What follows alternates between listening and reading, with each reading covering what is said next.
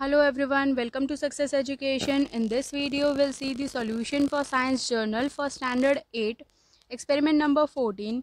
The aim is to prepare a simple electroscope and to understand its functions. The apparatus and materials are empty jam bottle, a piece of cardboard, paper clip, two strips of 4 cm into 1 cm aluminum foils, refill, polythene, plastic ruler, balloon and woolen cloth, and you need to draw the same figure on the right hand side where the space is given. And the method to prepare is: take an empty jam bottle, take a piece of cardboard slightly bigger in size than the mouth of the bottle, pierce a hole in it so that metal clip can be inserted, cut two strips of aluminum foil, hang them on the paper clip as shown in the figure. Insert the paper clip in the cardboard lid so that it is perpendicular to it.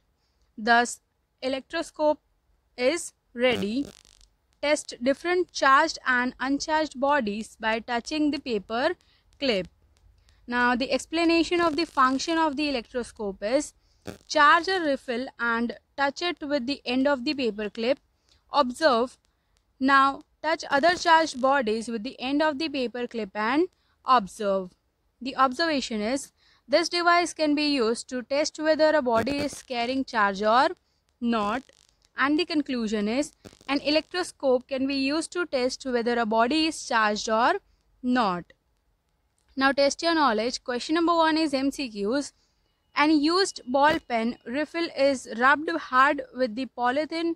Which of the following statements is incorrect? It's option number D. Same types of the charge is acquired by refill and polythene.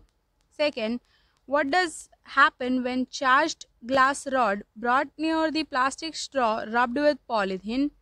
It's option number B, attraction. Third, which of the following natural phenomena cannot be predicted? It's option number D, earthquake.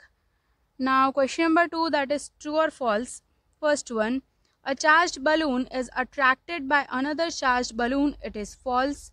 Second, an electroscope is a device that produces electric charge. It is false.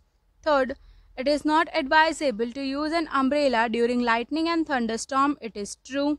Fourth, when a plastic comb is rubbed with dry hair, it acquires charge, but hair does not acquire charge. It is false.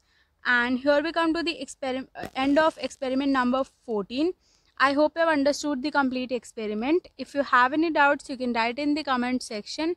I'll surely try to answer all the questions. Thank you for watching my video and do subscribe my channel for more updates. Thank you.